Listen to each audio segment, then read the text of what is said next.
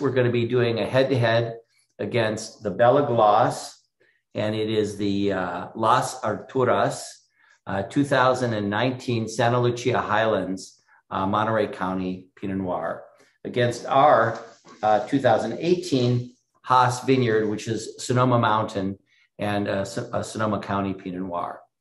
And right out of the gate, these are they're priced very close. The Belle Glos is $47. The Haas is maybe $60. It's in the neighborhood.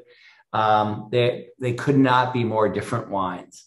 We're excited to share them with you. So the Belle Glos is 14.8%. Wow, really? And I don't think I've ever come across Pinot Noir that was 14.8%. That is a very high alcohol wine. Especially from Monterey County, which is a cooler climate. You would expect it to be a little bit lower in alcohol. Very surprising. Yeah.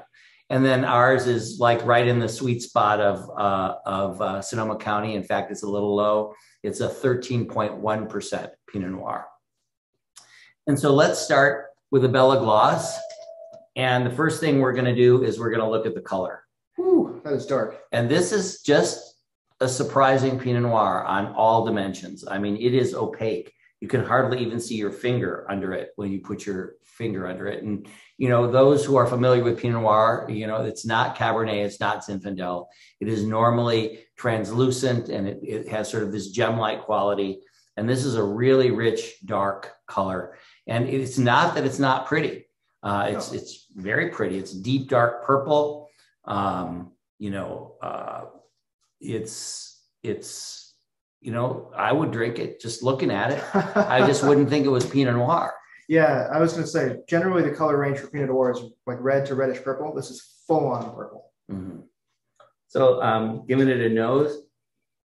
Wow, that is a big nose. That is it just jumps out of the glass. And if I were at a party, I would love this. I mean, it just screams, please drink me. It has rich blackberry candy. But if you study the wine, it doesn't have a lot of the characteristics one thinks of with a Pinot Noir. Doesn't mean it's not good. It's just, it's big, it's rich, it's fruity. And yeah, again, if I was a party and somebody served me this and I smell it, I'd want to drink it. It smells delicious. Now that I'm smelling it, I mean, blackberry candy certainly. Now that I'm diving into it, it even almost has like a hint of like cocoa or maybe even a coffee grounds. Like it's a dark flavor in there. But again, there's not a ton going on. It's just big and bold and fruity. Mm-hmm.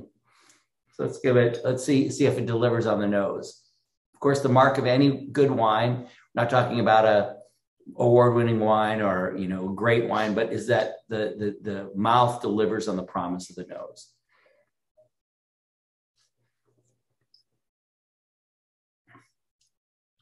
And this certainly does. Yeah, it is full, rich fruit, deep blackberry. Again, that blackberry candy. I don't really get that kind of cocoa chocolatey thing that I got on the nose.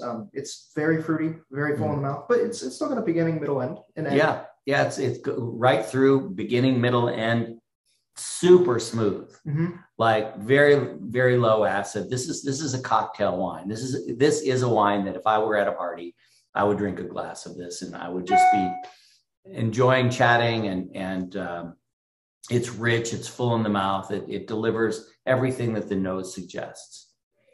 And so what would you pair this with? Well, you said it's a cocktail wine, so little bites would probably be good. But I definitely think, this level of fruit, this level of intensity, you want something with a lot of flavor and intense flavor, maybe something like a beef stew. Yeah, well, that would be good if it were paired. If I were at a cocktail party, I think of a classic pairing of manchego and quince paste. This would be the quince paste, and the manchego cheese, I think, would go great with this. Yeah, I could totally see that. Let's move on and move to our Haas Vineyard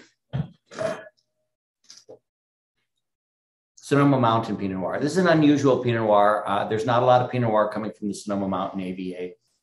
Beautiful color. Gorgeous color. Much lighter than the Belle Glos. Yeah, I mean, this is a classic Pinot Noir color. It's translucent.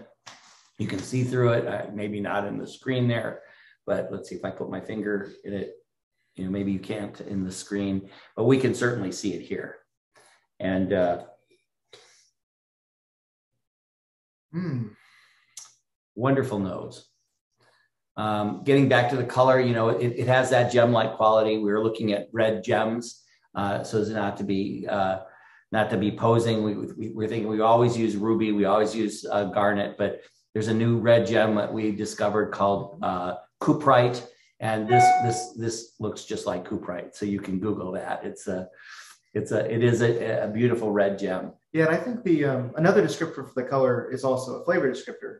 That Amarena cherry, that kind of cocktail cherry. It's both the color, and I get it in spades in the nose. Yeah, it's richer than your sort of classic maraschino cherry. It's more to the Luxardo variety of cherry. And there's spice in there too. I was about to say the same thing. Super spicy. So we've got mace, very, very light hint of cinnamon. Now the cinnamon's coming out more. It is coming out more, yeah. Yeah. There's kind of a herbaceous green note too in there. Well, let's taste it, see what.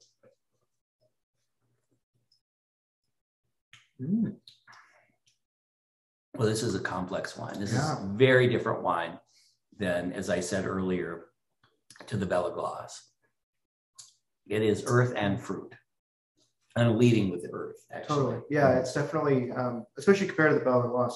It's odd because we think of this as our probably fruitiest wine, but tasting it against the Belle Glos, the earth, there's kind of an oregano note.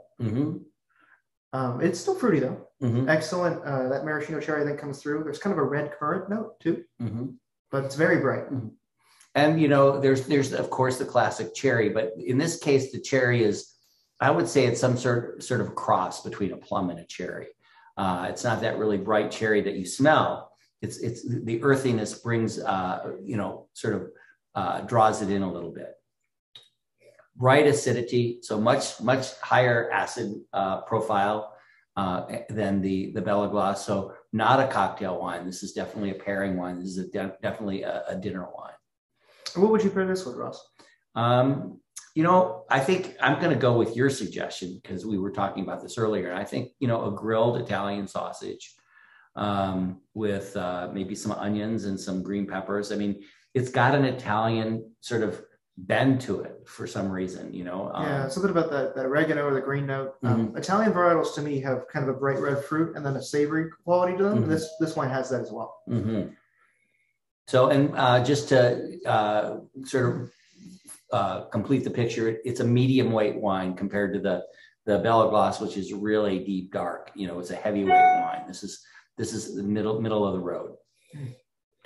So there you go. Belle Glos against the Halleck Vineyard Haas. And again, the Belle Glos is the Santa Lucia Highlands, Los Alturas.